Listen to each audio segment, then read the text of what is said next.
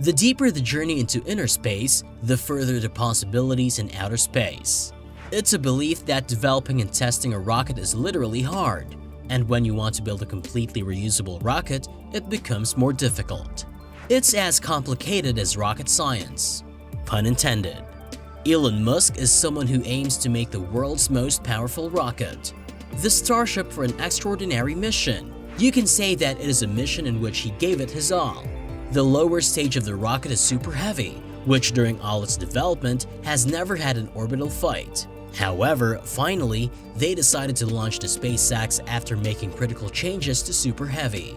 If all goes according to plan, SpaceX's massive Starship rocket for eventual flights to the Moon and Mars might reach orbit for the first time in only 2 months. This is something that we have been waiting for years, and now it's so near. SpaceX is developing a Starship to take people and cargo to the Moon, Mars, and beyond. If it goes right, it can even take humans to Mars. It feels quite unreal if we think about it hard. The vehicle is made up of 2 parts: a Super Heavy first stage rocket and a Starship upper stage spaceship. Both the Super Heavy and the Starship are meant to be fully and quickly reusable, and both are powered by SpaceX's new Raptor engine, 33 for the Super Heavy and 6 for the Starship. Building so many engines is difficult, but SpaceX expects to have enough for the first Starship orbital test mission soon. According to the scientist, we should have 39 flight-worthy engines produced by next month, then another month to combine them, so we should be able to test orbital flight in May.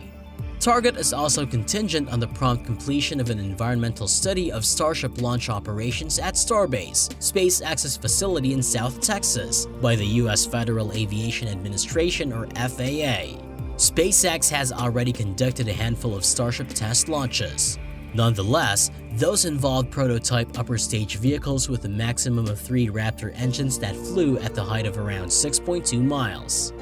The upcoming orbital test flight will be the first time a Super Heavy and a 6-engine Starship have taken to the skies. Shortly after liftoff, the Super Heavy rocket will splash down in the Gulf of Mexico. If all goes as they have planned, the Starship's upper stage will rocket its way into orbit, circle our planet once, and splash down in the Pacific Ocean near the Hawaiian island of Kauai. I think it's possible for ordinary people to choose to be extraordinary, said Elon Musk. So the gist of all this is, finally, Elon Musk and the team NASA have decided to launch SpaceX.